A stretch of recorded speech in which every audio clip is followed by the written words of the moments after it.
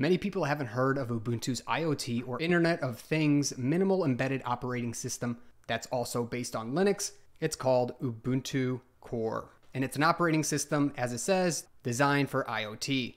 So what is Ubuntu Core? Well, all components are containerized in snaps, also known as snap packages, and we can see that quite a few big companies are using them. At least they're being touted on the Ubuntu website, such names as Intel, Raspberry Pi, AMD, Nvidia, we got Dell, Siemens, and more. So here it says that it's for smart use cases. Well, what exactly does that mean? Well, I'll give some general applications here, but basically it lets you create your own production apps on top of a Linux kernel. So we have Linux in the mix, of course, running the device, and then a few other systems such as boot and a file system supplied for you. So really these three things exist on Core, and that supplies enough to create your own production apps.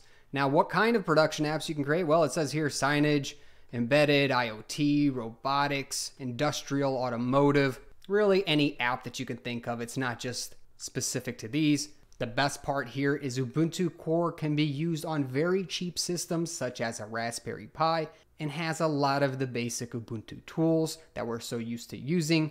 And are you ready to start learning more about Linux today? Check out my Linux checklist and cheat sheet at learn.savvynik.com. There's a link below. Let's keep going through talking about what devices are supported here. So a couple devices here. It's touting security first. Well, one device is going to be a Raspberry Pi, which much of the industry uses for small, fast deployable, cheap embedded devices. Also any x86 based system, and 3 virtual machines, mainly for testing purposes. But I will mention, since Raspberry Pi is based on ARM, you can put this on ARM infrastructures or boards as well. It has awesome encryption available, and they again tout security first. Well, this is because you get up to 10 years of security maintenance included. Now, I say included, but you may actually have to pay for this one, so there might be some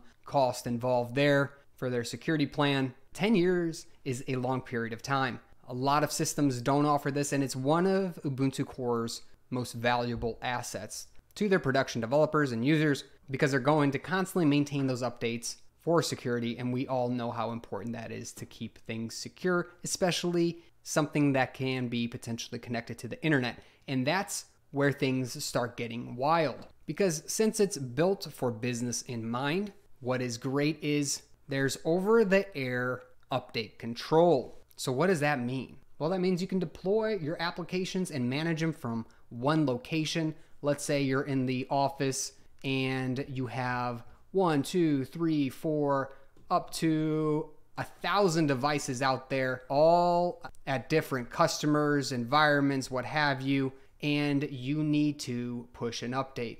Well, Ubuntu Core makes it real easy to push that update from one location to all devices. Now, of course, you need an internet connection in order to do this, but you can see how the hub office pushes those updates to all those devices in the field, making the test to production time seamless, minimal, and cut down on that deployment time. So even if you've deployed a bunch of devices and you need to make updates to them quickly, you can do so because Ubuntu Core is tailored around that with the over-the-air update control. Now, for those of us who have really large enterprises and production environments, Ubuntu, or technically Canonical, can actually help you deploy your app or device with Ubuntu Core. So it's something else that is quite nice. And there are also pre-certified boards that you can use. And another great thing is pay for extra services only. Ubuntu Core is free, as it mentions here.